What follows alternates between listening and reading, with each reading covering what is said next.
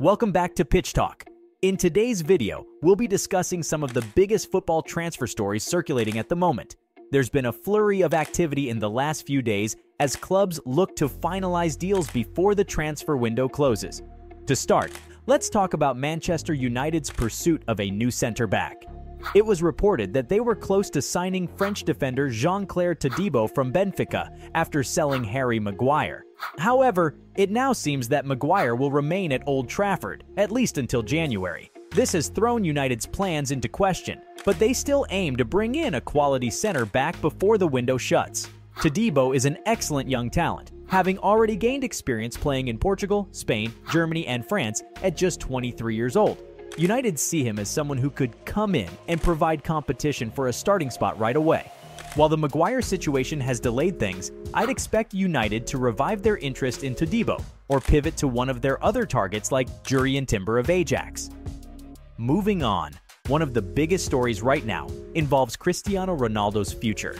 The 37-year-old is eager to leave Old Trafford after just one season back, but finding a new club has proved difficult so far. Most recently, reports linked him with a shock move to his former club Sporting Lisbon in Portugal.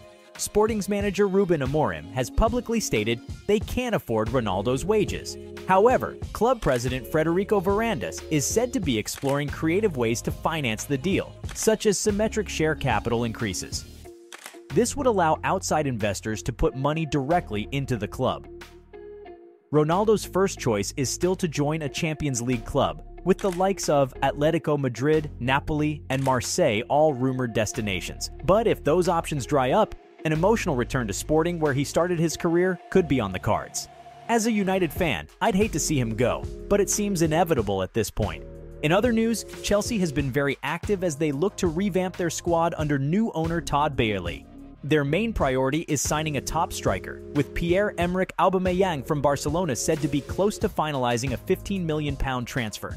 Aubameyang thrived under Thomas Tuchel when they were together at Borussia Dortmund, so this deal makes a lot of sense. His pace, finishing skills, and ability to play across the front line will give Chelsea a huge boost. They've also been linked to Anthony Gordon from Everton and Rafael Leao from AC Milan, among others, as they aim to overhaul their misfiring attack.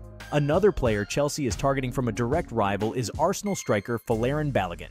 The 21-year-old is highly rated but has found minutes hard to come by behind Gabriel Jesus and Eddie Nketiah. Reports suggest Chelsea had an initial £50 million bid rejected, but they are likely to return with an improved offer before the deadline. As an Arsenal fan myself, I'd be gutted to see Balogun go. He's a fantastic young talent who just needs more game time to realize his potential.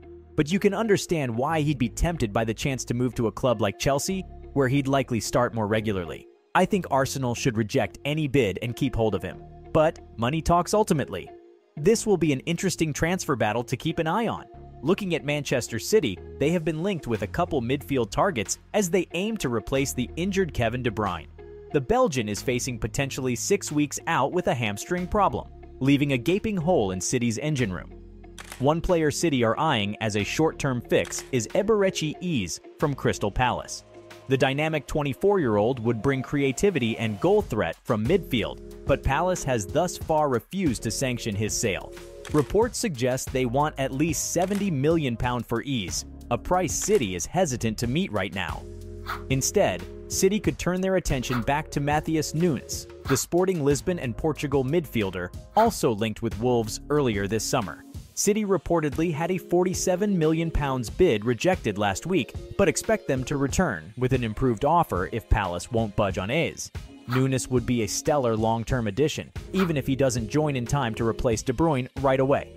Let's also talk about the movement happening at two of Germany's biggest clubs, Bayern Munich and Borussia Dortmund. Both teams are said to be pursuing Southampton defender Armel Bella-Kotchap, who could be available for around £20 million following the Saints' relegation. At just 21, Bella-Kotchap is already an imposing center-back who has earned comparisons to Antonio Rudiger. He's strong, aggressive, and comfortable on the ball, attributes both Bayern and Dortmund value highly in defenders. While Southampton will likely fight to keep him, the chance to join an elite Bundesliga club could prove too tempting for the German international. This battle for his signature will be fascinating to watch unfold. Bayern has arguably the greater need for reinforcements at the back, but Dortmund's track record of developing young players like Mats Hummels is also very enticing. Bella-Kotchap is certainly destined for big things in the future. Moving away from transfers for a moment, one of the most shocking stories right now involves Mason Greenwood, who has become a free agent after having his contract mutually terminated by Manchester United. This comes following his arrest for assault, sexual assault, and making threats to kill earlier this year. While the criminal investigation is still ongoing, United have clearly decided to cut ties entirely.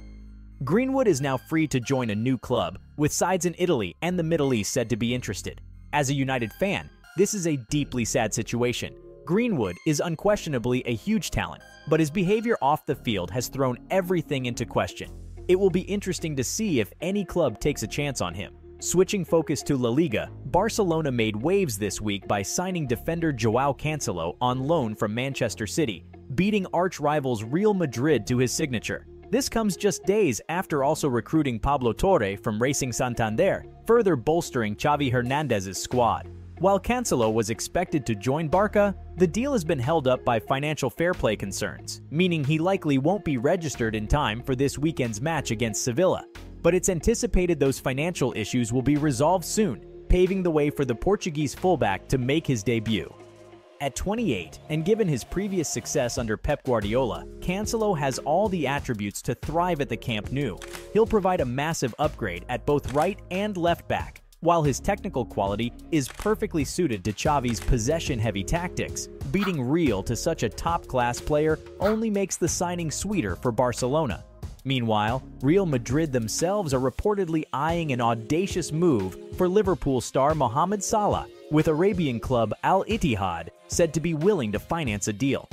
While it seems unlikely Salah would leave Liverpool anytime soon, the Egyptian has just 1 year left on his contract, meaning Los Blancos could sign him pre-contractually as early as January for a reduced fee. With Kylian Mbappe having snubbed them this summer, signing someone like Salah would be the ultimate statement of intent from Real Madrid. Salah is still in his prime at 30 and would form a mesmerizing attack alongside Karim Benzema and Vinicius Jr. This is definitely a story to keep tabs on in the coming months. Well, those are just some of the biggest transfer stories making headlines right now. Make sure to subscribe to Pitch Talk so you don't miss any updates leading up to deadline day. Let me know which transfer saga you're following most closely in the comments below. Is there a rumored deal out there I didn't mention that you want my thoughts on?